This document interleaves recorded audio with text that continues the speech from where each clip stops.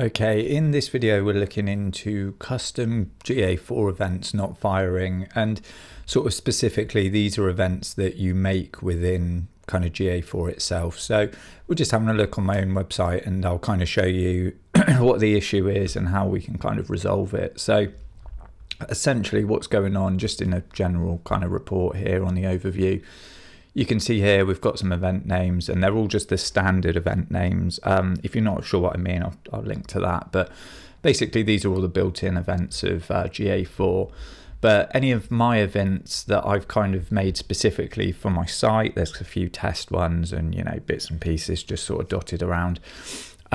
These hadn't been firing, none of these at all had been firing since it turned out November the 13th. So I kind of tried to work out what was going on, and then I went back through and checked through the changelog in Google Analytics, and sure enough on November the 13th there was this notice here, so require config for custom events, and that says for most properties you must have a config command on the Google tag installed on a web page for custom events to be sent.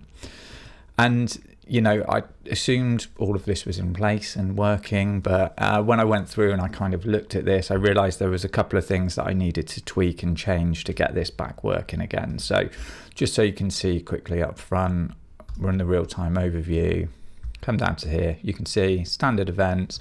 This is just my web page, and then we'll just do the phone click one, for example. It's a custom event, just clicked on it, should come through, we should have 1 out of 5. You know, sometimes this can take a bit of time, you know, up to sort of 30 seconds a minute it can take. Usually it's pretty instant, so it's, you know, it doesn't look like it's come through. This is me here on the home page, nothing's kind of happening, nothing's come through. So what we'll do is, for me, I came through, jumped into the admin down here, and there were two things I needed to do. The first one, under data collection, down here there was a new user data collection acknowledgement which I hadn't read and I hadn't acknowledged, so I had to do that. So just double check in there, first protocol, under data collection, just make sure you've done all that, that's happened. The next one, if we come into data streams, you can see I've got one data stream here, that's just my website. You might have multiple ones. If you do, you'll have to do this for each one, but essentially for this one I've got all the enhanced measurement enabled because I use that stuff. You know, if there are certain things that aren't being tracked, you can check in there just that it is being tracked and, you know, you haven't switched anything off by accident. But the issue for me was under the configure tag settings, when you open this out, you can see here we've got this one specific option, collects universal analytics events, collect an event each time a GA custom event timing or exception call from Universal Analytics occurs on your website. Basically, if you switch this on, what you should find is that your events start working again. Testing this, obviously I'm just doing it myself, doing it in the real-time tab. Just make sure you haven't excluded yourself from external traffic on the website, you know, like put your IP down as like an in-house person or ignored traffic, because obviously you can't test it then. So yeah, what we should be able to do now is just jump back into here, go to reports, we'll go to the real-time report again. And just so you can see down here, we still don't have that phone click that's come through. And what I'll do actually, let me close that tab and I'll just come back into the site. So it's kind of like a new session. Okay, and you can see here, it's just loaded up my web page again. And all we're gonna do is just click here again on the phone number link. If you're using things like consent mode, just make sure, you know, you've accepted cookies, they're all gone into like a accepted state, not in denied state or anything like that. Sometimes you'll just need to jump onto another page just to make sure that kind of activates.